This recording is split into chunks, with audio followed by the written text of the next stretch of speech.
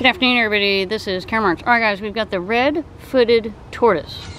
Medium-sized species of tortoise mainly found in South America.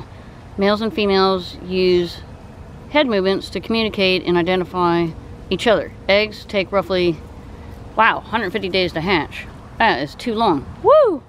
Okay, so I just happened to be looking, I was looking for the black vulture actually, and I looked down, I was like, wait a minute, I've seen these,